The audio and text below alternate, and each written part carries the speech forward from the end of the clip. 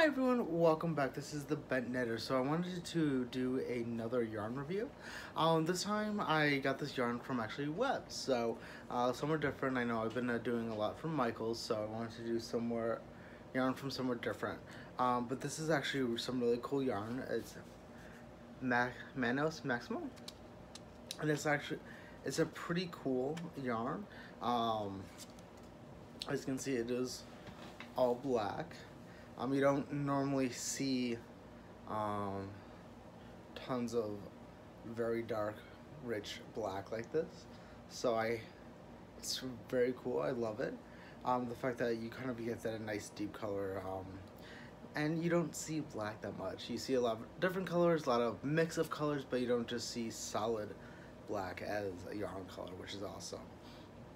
But also, I will put a link in the description to where to get it, but also a description in case anyone's interested. But it is Merino wool, it is super soft, super nice to the touch. So this is definitely a great yarn to use for like scarves or cowls or stuff that you put on your face, because it is that soft, so that it's not gonna bother you, it's not gonna scratch you. Great for stuff like that. Like that's probably what, once I get this yarn again, I would probably use it for like a cowl, so that way neck, face is very comfortable for that kind of stuff too. Not just like blankets or anything like that.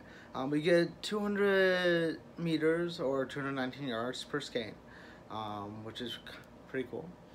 And I would highly recommend checking this out. Now granted, it is a little bit on the higher price side of stuff, but it is a pretty unique yarn because they have a lot of different colors and it is all kettle dried, so there's no kind of dye lots or grouping of yarn like you see with different other yarns.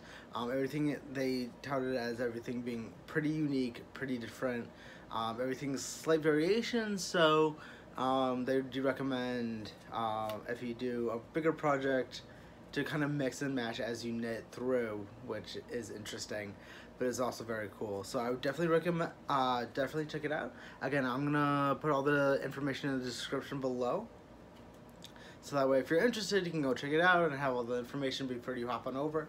Now if there's any yarn that you ever want me to review or take a look at, let me know in those comments below. That way I'll definitely follow up, definitely take a look at them, and I will get some so I can review it for you.